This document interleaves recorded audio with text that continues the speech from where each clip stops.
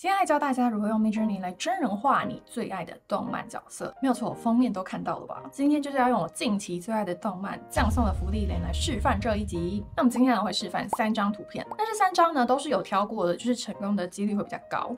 那我们今天会从头开始讲解创作的思路跟方法。以后如果大家也想要真人化其他的动漫角色的话，也可以参考今天这一集。那如果你是从来没有接触过 Midjourney 或是第一次接触 AI 绘图的人呢，可以先去看入门教学，我会放在左上角。因为我们今天其实会讲到蛮多进阶指令的，所以会有一点复杂。那首先第一步呢，我们要来挑角色哦。那芙莉莲里面其实最简单的角色就是费伦了，就是他的衣服啊还有头发都算是蛮朴素的，所以我第一个就是先挑费伦这一张在战斗当中的图片来当做我的参考图。那首先我们先背景介绍还有角色分析一下费伦哦，就是费伦大约是个16、17岁的少女，然后她的外形会偏圆，绝对不是刻板印象当中那种少女角色，她绝对不会是瘦的，然后她的眼神会偏无光，那她的个性呢就是比较多情绪啊，或者是一些小剧场，然后她是一个会照顾别人的一个照顾者。另外关于费伦一个非常重要的一点就是他是一个百年难得一见的魔法史奇才，简单来说他就是一个超级天才啦，所以我们等一下在写 prompt 的时候就要尽量避免让他出现瘦弱啊或是病娇感。那我们等一下的真人化会分为3个步骤，第一个步骤呢就是要用动漫图反推 prompt， 第二个步骤呢就是我们自己要来精修真人化的 prompt， 这个步骤会花我们最多时间。那第3个步骤就是今天我们得到一张不错的成品图之后呢，我们来局部精修一些细节哦。那接下来我们就来进到第一步，就是我们要用 describe 这个工具来找 prompt 的灵感。那这个工具的用处呢，就是今天我上传一张图片，它就可以来分析说它里面用了哪些 prompt 这样子。那首先我们在输入栏把 describe 叫下来，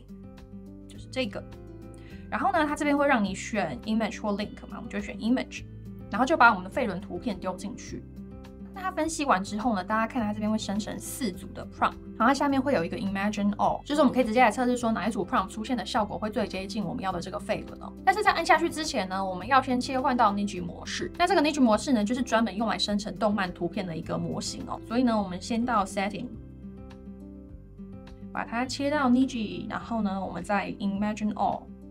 它就会送出4组的 prompt。好，然后测试完毕之后呢，我们就可以看哪一些图片是我们比较想要的效果，然后就可以把那组 prompt 拿来精修。那出来的成果呢，你会觉得跟原本的费伦差很多，那是正常的哦，因为 Midjourney 它其实反推 prompt 的能力并不是很好。但我觉得这步骤可以很快给我们一个 prompt 的灵感跟架构，因为毕竟英文不是我们的母语嘛。所以呢，选好之后，我们就来进到第2个步骤了。假设我们选的是这一组，那在开始之前呢，记得我们的 setting 要切回原本的 V6， 就是把这边切回 V6。那要来生成真人版的费伦呢，首先我们先把 Imagine 叫出来。那后面 prompt 栏位呢，我们等一下会用图片 prompt 加文字 prompt 的架构。那图片 prompt 的部分呢，因为刚才我们 describe 已经上传过了，我就可以直接用这张图片，我就点开来，然后复制它的网址，然后这边 prompt 直接贴上。那记得这边呢一定要 JPG 结尾哦，我们就去找 JPG， 然后把它后面的这一大串都删掉。然后呢，一个空格后面我们就来填入我们的文字 prompt。那文字 prompt 的部分，我们刚才不是从 describe 里面挑了一组出来吗？那这边我们先把不相关啊，或者是会影响真人化的词先拿掉。那最后呢，就会像是这样子。那在删除的过程当中呢，注意一下，因为原本费伦那张图它附近有很多蓝色的光点，对不对？我先把这一句删掉了，因为在一开始呢，我们最好先专注在费伦这个人物上面。好，然后最后删减完呢，变成这个样子。那这个模板呢，我们就来开始精修里面的内容咯。那首先第一句话就是我们的主题 A scene from。那这个空格呢，我就是填入 a movie， 也就是说我今天要生成的主题是电影里面的其中一个画面，因为我们要真人化嘛。但是我后来发现了，送出之后它还是一样生成这个动漫风格的图片，所以呢，我就进一步想了一部真人电影，就是最接近芙莉莲，而且里面都有魔法的是哪一部电影呢？就是哈利波特。所以最后我的主题呢，就变成 a scene from a Harry Potter movie。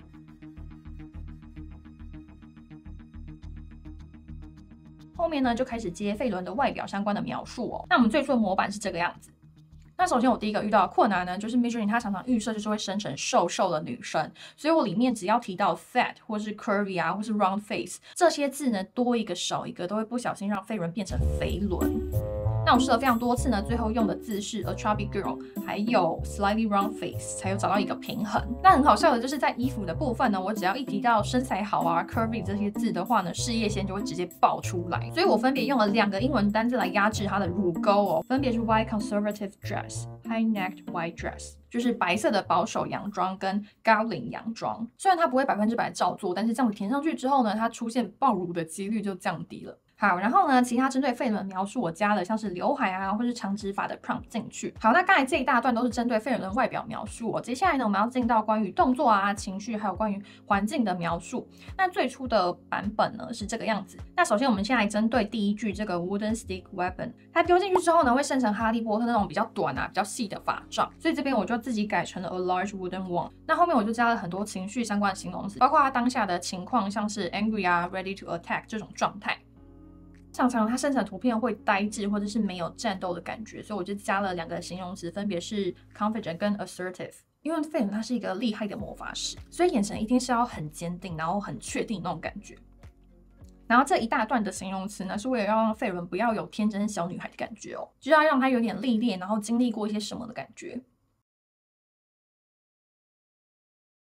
好，那这样子反复尝试之后呢，我最满意的是这一张图。那因为费伦她其实是有一点公主头，然后她前面这边有2撮头发，所以最后用 Photoshop 修一下。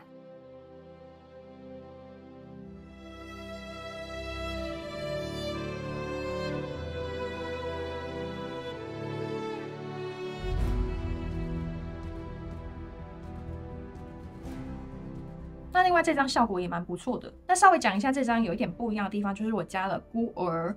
英文是 orphan 这个单字，还有呢，在 prompt 的最后我加了一个 S250哦，那上一张是 S50。那讲解一下这个 S 是什么意思？它是调整 stylize 阈值的这个指令，中文是风格化。那它的范围呢是0到1000，数字越大的话，它就会越有创意，然后还有混乱；那数字越小，它会越贴近你给它的 prompt 跟指令，但也会相对的比较保守。那使用的情况呢，就是当我们今天在尝试不同的 prompt， 结果出现鬼打墙，然后不知道该怎么突破的时候呢，你就可以来调整这个 S 阈值。那通常我会50到400都试看看。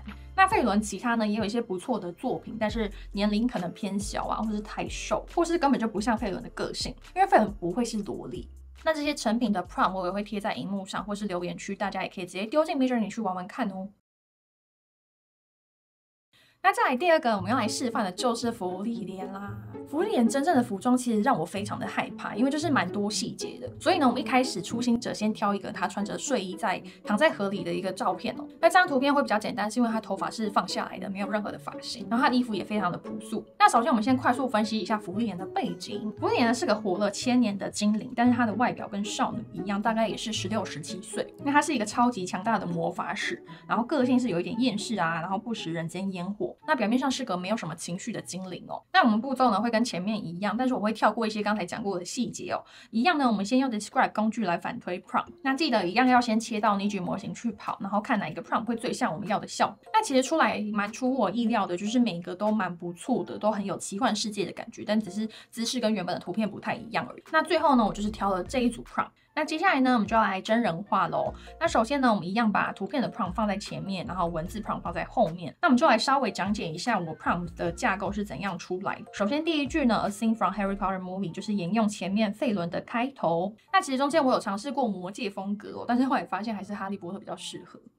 然后后面开始呢，就是针对芙莉莲的外观描述，那一些比较简单的形容词我就不再赘述了。那比较特别的地方呢，就是我在服装的部分用的单字是 simple dress、sleeveless dress， 因为我发现如果我不写的话，它会出现魔戒那种很华丽的精灵衣服。那再来第2个比较特别的是芙莉莲的姿势，她的姿势是仰躺在河上，然后从上面俯拍下来。如果不指定写的话，它常常会出现就是坐在河里这样。所以这边的 prompt 我写的就是 lying in the water on her back，lying on her back 就是仰躺，然后它跟后面的 shot from above 这2句话是一套的，就是我需要它仰躺，然后这个图片是俯拍。然后再来下一个比较特别的地方呢，就是 volume hair in the water 这句话的原因是因为 Midjourney 它常常生成图片都是偏稀疏，我不知道为什么，所以这句话就是要强调芙莉莲她头发很多，然后在水里。下一个呢是针对芙莉莲她的动作呢是一个抱胸的姿势，这个英文是 arms crossed。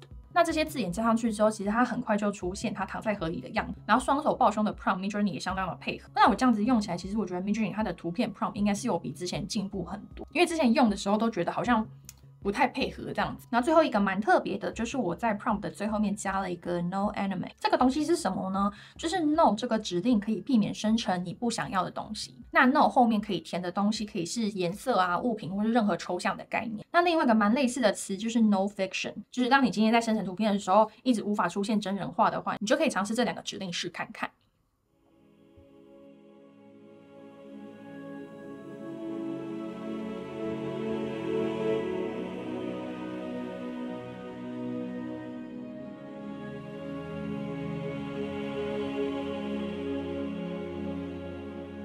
最后还有一些还不错的成果。我觉得芙莉莲她的脸应该是要有一些特色的，而不是一般的女孩的那种感觉。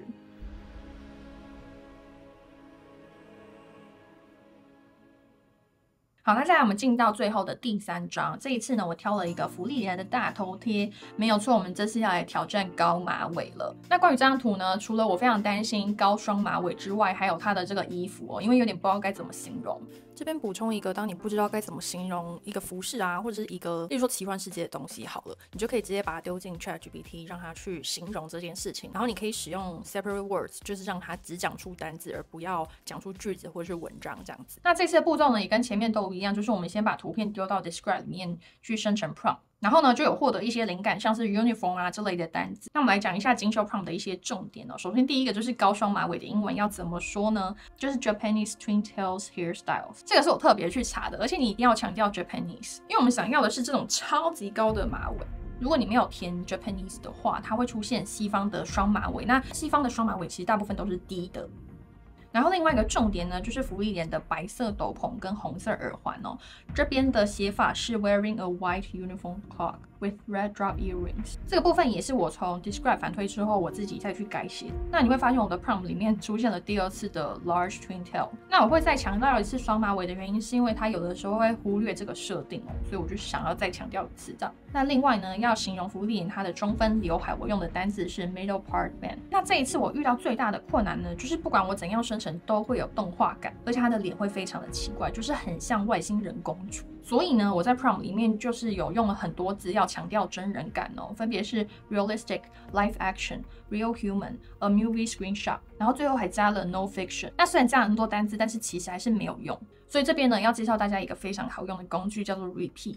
就是当我们需要重复送出一模一样的 prompt 很多次的时候，就可以使用这个 repeat。那它的用法呢，就是在最后面加这个横线 repeat， 空格之后加数字。那这个数字呢是有限制次数的，就是 basic 方案的话最多好像是4次，然后 standard 的话好像是10次吧。然后确认之后呢，它就会丢出4次啊或10次出去。但是我建议不要丢太多次，因为中间你可能就会想要去改了。那重复尝试之后呢，我最后勉强找到这一张还算可以，但是这个芙莉莲的年纪真的太小了，所以呢，我先把一些细部的东西修掉。那 Midjourney 里面有一个非常好用的工具叫做 Very Region， 它就是可以修改部分的区域哦。点下去之后呢，它会出现一个界面，让你把你想要改的地方框起来，例如说头发。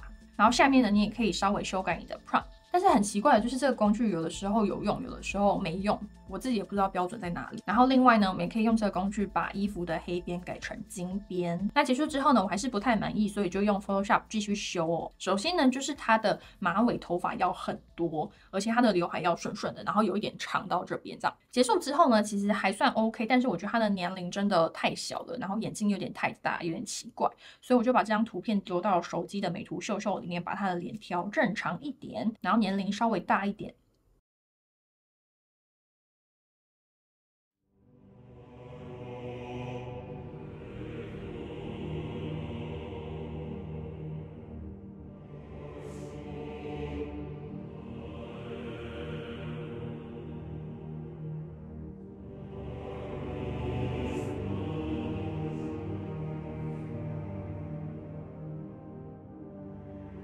所以今天的教学大概是这个样子。那还是要稍微讲一下芙莉莲，它里面很多角色其实衣服是非常复杂的。那 Midjourney 要做到这个部分，其实还是有点困难。如果要细节度高的话，还是要用 Stable Diffusion 比较适合哦。但是我每次看别人做 Stable Diffusion 的成品，我都会觉得好像没那么电影感。那不知道大家有没有尝试成功了呢？或者是大家有想要看哪些动漫角色，也欢迎在下方留言区告诉我。那我们就下部影片再见喽，拜拜。